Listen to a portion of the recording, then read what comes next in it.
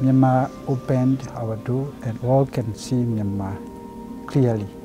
For me personally, as a young Burmese woman, I really never thought that I would see this day come, not in my lifetime. You are building a politically and economically well-integrated country. But what is most important? It all can be summarized in one word: trust. We come together to ensure a shared greater peace and prosperity of this region. Today, gathered here in Naypyidaw, are over 1,000 participants representing the best thinking and the best ideas. There are those who will be serving the Burmese people in future, who are seeing the way democracy can be carried out and having open discussions now about infrastructure, about political change, about democracy. It's one of those moments in my career where I say, wow. Here is Myanmar that has an incredible opportunity to grow the right way.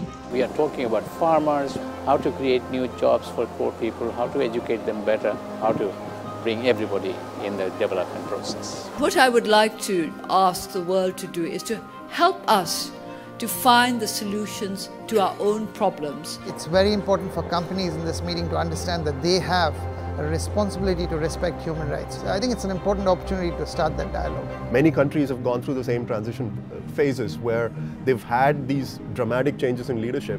Now the question is, can Myanmar do it? And hopefully some of us can actually step up and be of help.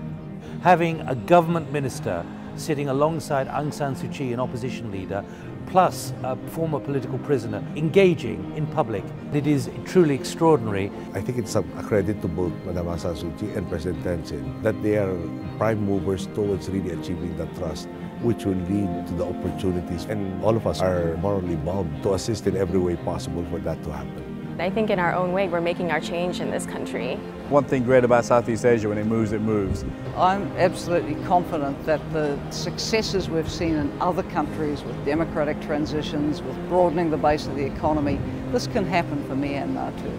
We have great expectation from this region. It will grow faster than any other regions of the world.